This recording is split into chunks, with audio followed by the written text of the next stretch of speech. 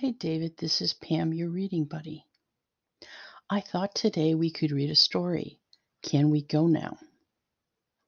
Well, I wonder where they want to go. So the story is Can We Go Now? Written by Anne Harth. So let's take a look at where they want to go and what they want to do. Nathan wanted to fly his new kite. Wow. Have you ever flown a kite?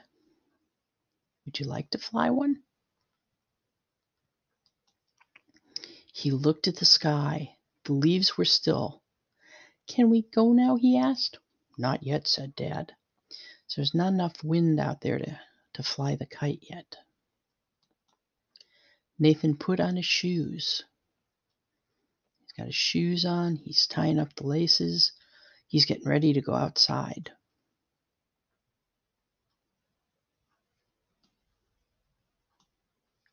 He looked at the sky. The leaves fluttered. Can we go now? He asked. Not yet, said Dad. Nathan put on his hat. He looked at the sky. The leaves flapped. Can we go now? He asked. Not yet, said Dad. Nathan put on his jacket. He looked at the sky. The leaves flew from the trees. Can we go now? He asked. Dad opened the door. The wind rushed through the house. He grinned. Now we can go. So there's enough wind out there so he'll be able to fly his kite. Look at that. So let's look at the questions here. What are Nathan and his dad going to do? Well, they're going to go out and fly a kite. As Nathan has a brand new kite. What kind of day is it outside at the end of the story?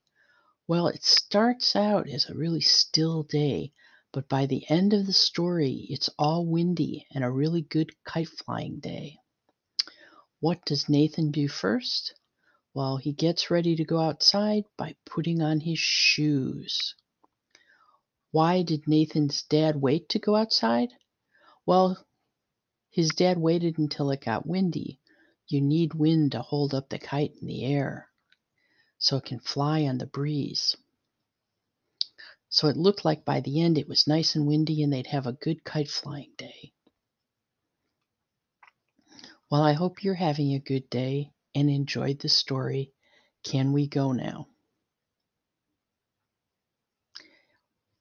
Goodbye until next story time.